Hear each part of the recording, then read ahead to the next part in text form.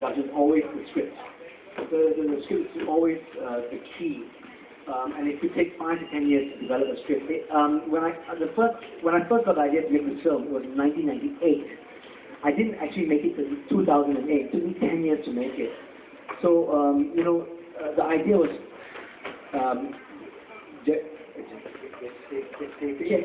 gestating in my head for over 10 years, and I had to find a writer who could help me realize the script. So I think script always key. Not just a story. You can have a story, but you need to write the script, put pen to paper. And what about getting the actors and actresses? Do you have any problem? Actors and actresses is not so much such a problem because I've been working in the industry for 20 years. Because we stalk him and we wait for him to say, yes. We manipulate him and then we are always like, do you think I can play this role? But obviously, after coming up with the script, financing is always a big problem, especially in Singapore because we're a very small market. And our market is so complicated because there's so many different languages. So what language do you make your film in, So yeah, those are usually the same problems that we encounter. Yeah. Hi, Glen.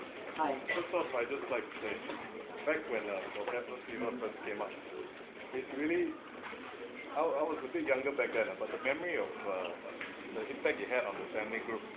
One of our family friends, don't quote me on this, the head of Sun Microsystems, who was a huge disco nut when he was young. So after we watched your show, tell you for almost a year and a half, everyone was doing this show. Really? Oh, thank you. So I can still remember everyone was wearing the tight clothes that they used to wear when you were kids and going to all these disco nights on the weekends. Oh, fantastic. Great, thank you. We still do it today. In Glen's house. With our tight clothes. Actually, since you mentioned it, I will also reveal to this special audience, and no one else knows this, but I'm actually planning a stage version of Goei Fever, which will come out in 2013 June. So look out for it in 20 months' time. 20 months' time? Yeah, in about, in 24 months. In 2 years' time, watch out for the stage version of Goei Fever. My main question was to ask, when you make these movies, it seems to be directed to a very Singaporean audience. Do you feel that there's need for yourself as an artist to reach the global market, or is just, do you just want to focus on the story of Singapore?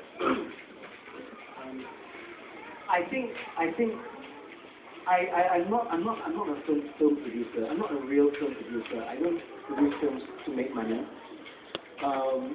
So I don't approach films from that point of view. Of course, I would love my films to be shown to as many countries in the world. And what I do is I make sure that my films are universal, the stories have a universal appeal. So although Goei Fever is in English, for example, I think most families or most people around the world will identify with the same problems, with those issues. So I try to make my films as universal as possible in that sense. But as to whether I should have kept Goei Fever in English or I should make it proper English, no, I have to keep it in its authentic language because that's my Singapore, and I have to be authentic to myself ultimately. Because I had to, I had to make sure that I keep to my integrity. Otherwise, I can't sleep at night. As an artist. Yeah. Similarly, the Blue Mansion, people ask me why didn't I make it in Chinese? Because to reach a larger audience. But if the Blue Mansion is about the elite in Singapore, well, the elite in Singapore speak English, and they speak English the way they do in the film. So again, I have to be truthful. Maybe if I made it in Chinese, it would have reached a larger audience, and I could have made a bit more money. But ultimately, I have to be truthful to myself and to that work of art. Which is why I keep saying that as artists, we really have a huge responsibility to keep our integrity. In terms of practicality, for the young artists who wish to break into this, but need to make money at the same time, Right.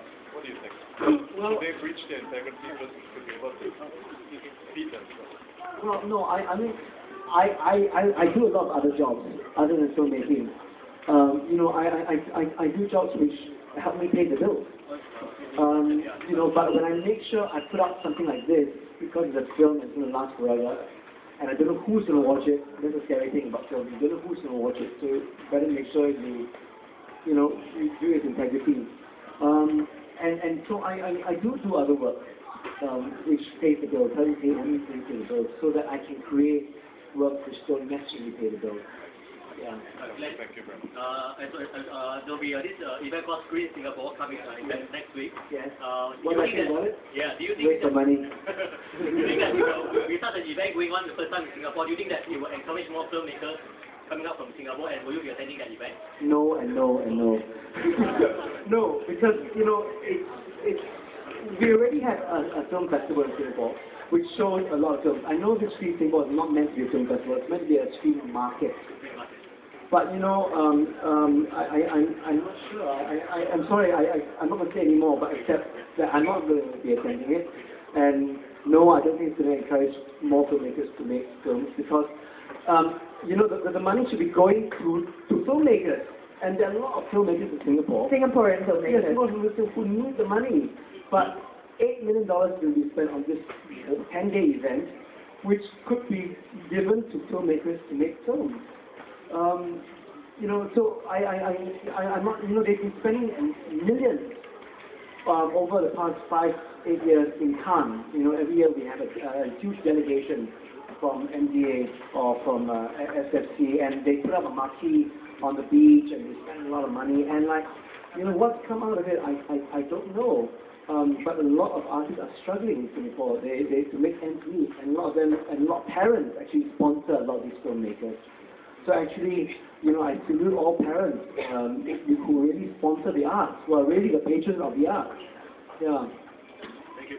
I'm totally with you on that. Glen, totally with you on that. I'm also very happy that he didn't make Blue Mansion in Mandarin because my Mandarin is shit and I wouldn't have been a part of it. I would like to close off this wonderful question and answer because I've been given a cue. It's been going on so well, but I'd like to close off with a few questions that will hopefully allow this beautiful audience to get to know this beautiful man a little bit better. Questions about Glen Goei the man. What was the first thing you thought about this morning, Glen? What was the first thing you thought about this morning? Don't look at my question. Too rude to say. Oh. I think cannot lah.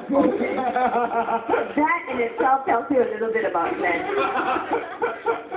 What was your last dream about, Glen Goei? My last dream, honestly, I dreamt I was going to be late for this meeting, and that's why I came very early. And actually, I couldn't sleep I couldn't sleep all night because I kept waking up thinking, oh my God, I'm going to be late.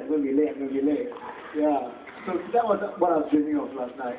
And finally, I strongly urge you, whether or not you've seen any of these movies or not seen any of these movies, to buy this DVD box set. It is an extremely affordable box set to get. You can get it right here at Kinokuniya, and even if you don't decide today and you decide later, you can also get it at the website. There's also a Facebook group, many ways to get it. But I strongly urge you to get it and to watch both movies. And one final thing then, while they're watching the movies, what is it that you would like them to think about? Yeah. While they're watching. Well, other than enjoying it. Other than enjoying it. So not think about anything and keep an open mind? Well, as I said, the Blue Mansion is very much my own personal record of what Singapore is today. So, as you're watching it, you might be reminded of your own family, because really, family is a very universal theme. And, obviously, as a filmmaker, I had to draw on my own family experiences to make the film. But on a deeper level, obviously, the film is about Singapore. It's about Singapore. And the family and the mansion itself is a metaphor for Singapore. And with that in mind, it might ask you to maybe engage or to connect a bit more when you see the film, because it can be quite cheap otherwise. Thank you. Ladies and gentlemen, Glen Goei. Thank you very much, everyone. Thank you for coming. I believe Kinokuniya